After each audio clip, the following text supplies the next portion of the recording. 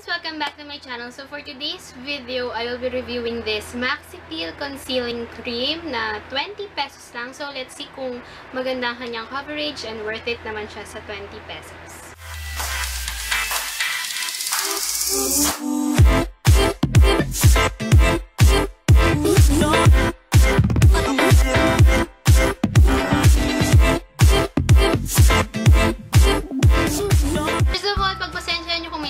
Kayong sound or other sounds bukod sa boses ko. It's just that ayun yung electric fan, hindi ko kasi kinakaya yung init, so ayun, pero lalakasan ko naman yung voice ko para marinig nyo ako ng maayos. So this is the Maxipeel Concealing Cream. I got the shade in Fair.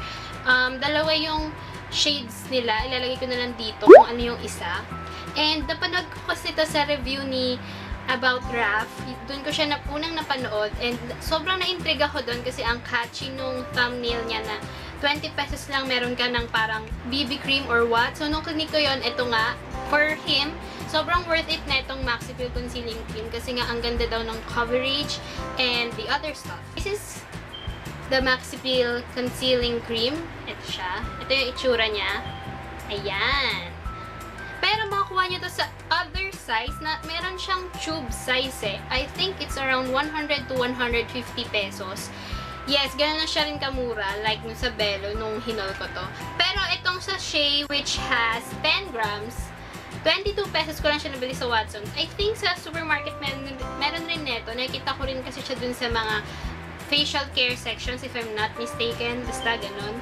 So, at the back, makakita tayo ng mga description. So, sabi dito, Maxipeel Concealing Cream effectively fulfills your skincare expectations that combines effective skin-perfecting coverage plus intense sun protection. So, meron pala siyang sun protection. Oh! Sabi sa harap ng packaging, it is moisturizing, lightening, makeup base, pwede daw itong makeup base, and sunblock with SPF 20. Oh, it's good! Plus, significant lightening for skin that looks naturally more even, smooth, and renewed.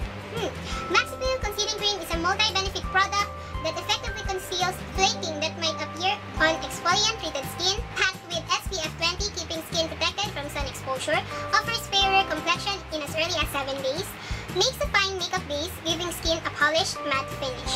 Okay, so meron rin ditong directions for use. Prior to sun exposure, apply gently to face and neck for instant coverage and protection. Technologically proven safe. So let's see. Buksan muna natin syempre yung product para makita natin yung itsura niya. Perfectly sealed siya. So, at the back of my hands, maglalagay ako ng konting-konti lang.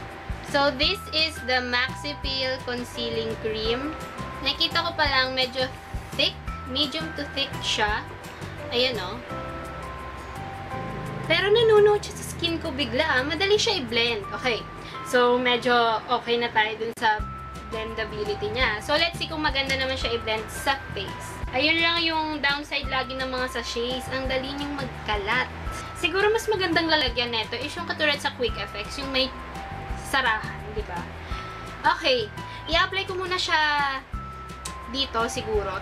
And ang gagamitin ko is fingertips and ang pag-blend ko is yung hands. Wala nga palang nakalagay sa face ko, walang primer yan. And ang daming imperfections niyan, like huge pores, mga veins. Hindi lang halata masyado sa camera, guys. Pero pag nakapag-unlad-unlad na tayo, makikita nyo na yung toong sitwasyon ng aking face. Alam mo, ang bango ng amoy niya.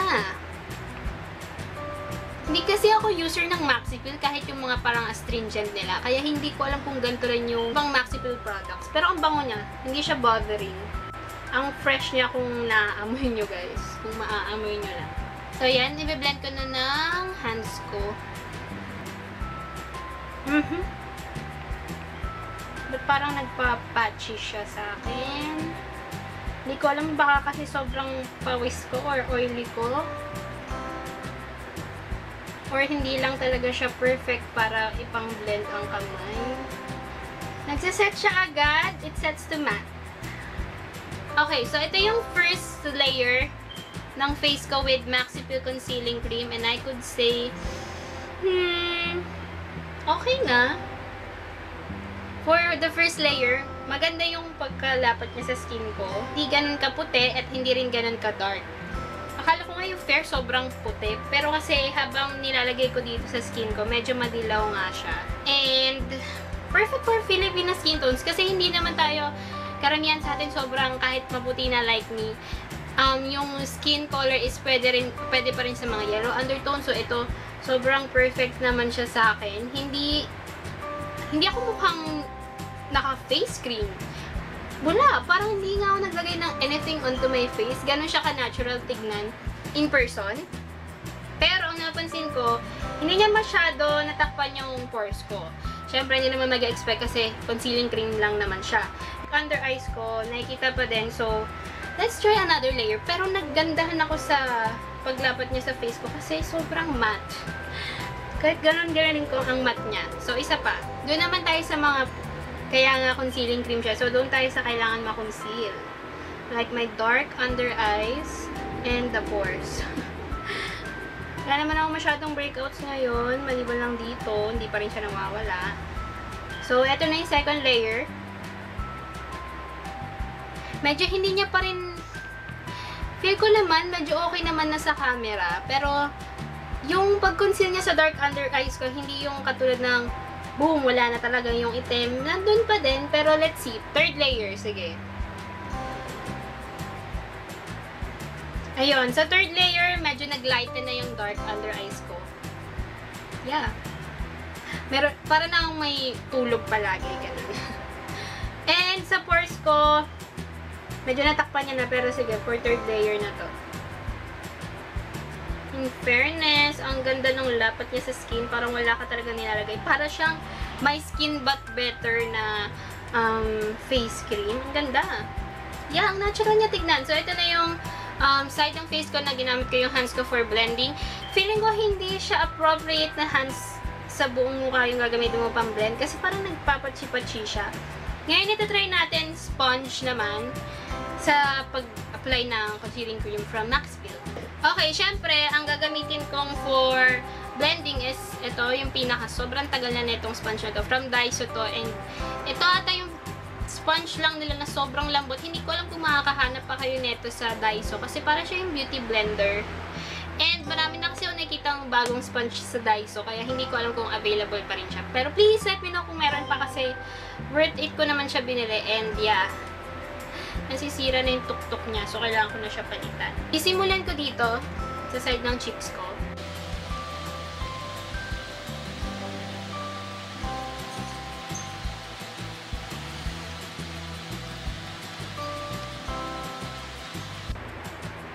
Madali siyang i-apply kapag meron kang gamit na blending sponge, of course.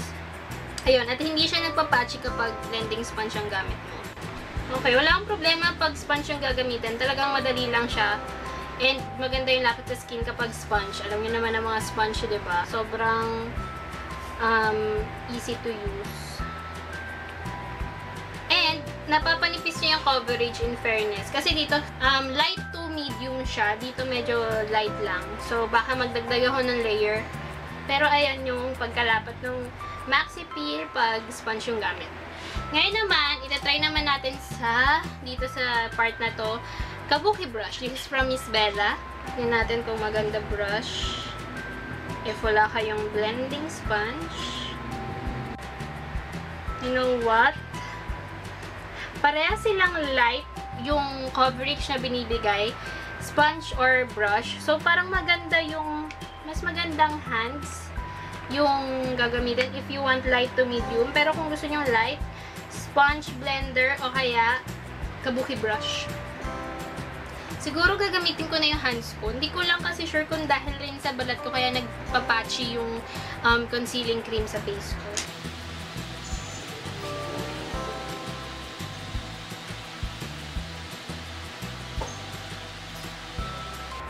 Mas maganda nga guys, hands yung gamitin. Siguro dahil lang rin sa skin ko kaya nagpapatchy siya. Kasi dito hindi eh. Siguro dito may something. In fairness, alam nyo guys. Ito yung isa sa mga face creams na nagustuhan ko. Kasi ang ganda ng coverage niya. Hindi siya ganun kadilaw. If ilalagay niya na sa face niyo, and hindi rin siya ganun ka-light. Sobrang nagbe-blend siya sa face natin. Ganda to ha. Yung alam mo yung parang mapapatanong yung mga friends mo or yung mga kasama mo sa buhay mo kung naka-makeup ka ba? Kasi parang hindi ko mawari kung naka-makeup ka or hindi, diba? Ganun yung feeling niya sa face and yung coverage niya for me. Nakaka-blooming, alam niyo yun. Nakaka-blooming siya in fairness.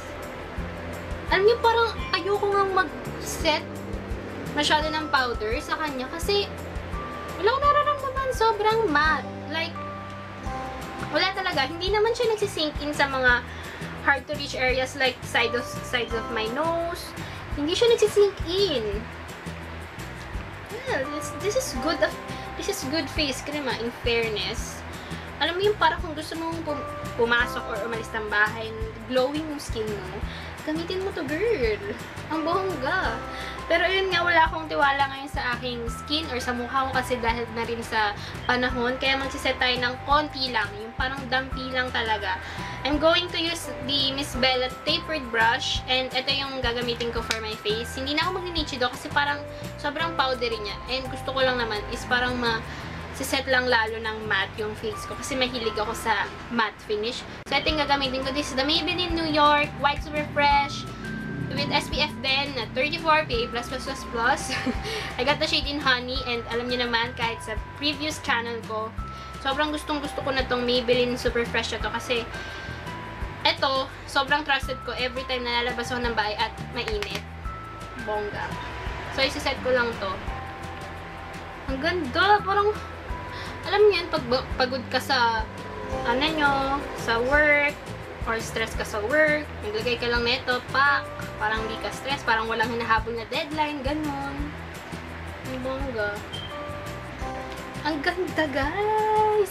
Wala kayong makikitang white kasi ganito kasi ang palatandaan ko every time na kahit foundations or BB creams. Pag once may nakita ako dito sa mga hairline ko na puti, ayan, for sure may white cast yan sa camera, pero ganyan pa lang sa nakikita ko, walang white cast, so for sure pag nag-picture ako, sobrang ganda kasi talaga ng finish. Alam mo yung parang hindi na siya rin makeup base, parang pwede na rin siya as BB cream or foundation, I think, yung mga mumurahing foundation. Ang ganda! Ang ganda sobra ng finish niya sa face. Ngayon ko lang na-realize yung mga ganito, like, don't underestimate the size of the product kung ganito yung nakikita mo sa supermarket. Kasi, pag nakita mo naman to sa market, parang masasabi mo lang na, simpleng lang yan, face cream, ganyan-ganyan. Pero ang ganda niya, guys. In fairness, first impression, ang ganda. Sobrang ganda ng lapat sa skin ko na para bang parang hindi ko masasabing primer to talaga na like sa sinasabi nila, can be used at makeup base. No. Pwede na siyang BB cream. I swear. Ang ganda ng finish niya. Siguro bibilin ko yung full size neto bago ko to, pag naubos ko na to. Ang downside lang talaga neto, hindi sa shades, hindi sa performance sa face, hindi sa coverage, hindi sa blendability, kundi yung packaging itself. Alam naman natin, pag mga ganitong sachet, sobrang messy niya. Kahit pa lagyan mo ng Sanrio yan or what, maglilik at maglilik to. Kaya feel ko, ayusin ko yung pagtabi sa vanity ko neto para naman hindi siya natatapon. Kasi ngayon, tumutulo siya dito sa kutsyon namin at lagot to kay mama. Siguro, ayusin ko na lang talaga yung pag-secured sa kanya once na natapos ko na tong video na to and habang ginagamit ko siya everyday. So, first impressions dito sa Maxipeel Concealing Cream in the shade Fair. Sobrang ganda. I swear. Ang ganda-ganda niya. Ang ganda-ganda ng finish niya sa face ko. Ang bango niya sa face.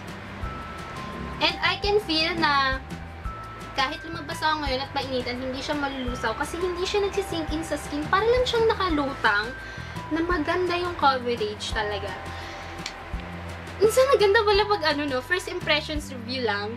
Talagang makikita mo yung reaction like now. Natutuwa ako kasi hindi sayang yung 20 pesos ko. Puro maglalagay ako ng blush ngayon para makita natin kung maganda rin mag-sink in yung blush. Ang gagamitin ko is this BLK Cosmetics Creamy Cheek Paint in Peach. Kasi favorite ko to. Kung matatandaan nyo, yung BLK na cosmetics na nireview ko yung K-Beauty line nila, maganda yung lapat niya sa skin netong BLK, nung ginamit ko yung BB plus CC cream nila. Tingnan natin kung maganda dito. Ang ganda pa rin ng lapat ng cheek tint. It works well also sa mga ibang face products. Ang ganda. Natutuwa ako. Bongga to. Hirap pala ako mag-blend ngayon kasi naset ko pala agad yung powder dito sa cheeks. That pala hindi pala muna. Ang ganda. Sobrang bet-a-bet ko tong look ko for today. Nakaka-fresh. Na para bang wala tayong problema na sobrang init ngayon sa Pinas. Magko-contour pa ba ako? Parang hindi na kailangan. Siguro konti lang. Sige, pero kasi ang ganda na... Ay, nako. Huwag muna. Hindi mo na mag-contour. Hindi mo na mag-contour. Kasi ang ganda talaga ng lapat ng sa face ko netong Maxipeel Concealing Cream. Oh my gosh. I definitely and totally recommend this to you girls and guys out there. I know may mga guys dyan na gumagamit ng mga ganito. Sobrang perfect niya. Sulit na sulit yung 22 pesos mo kung gusto mong itry mo pa lang. Siyempre, iba-iba tayo ng skin. Baka mamaya kasi mag-react agad sa inyo. So, itry nyo pa lang muna and bumili kayo muna neto which cost for 22 pesos lang sa Watsons and sa supermarkets nationwide. So, ayan. Maxipeel Concealing Cream. Baka konti na lang magiging endorser na ako ng Maxipeel. So, that's it for today's video. I hope you girls enjoyed watching. Sobrang ikli lang na itong video na to dahil first impression nga lang naman. Pero na-enjoy ko siya. First time ko ang first impressions and definitely ulitin ko pa to ulit sa ibang makeup products. So, that's it. I'll see you in my next one. Bye!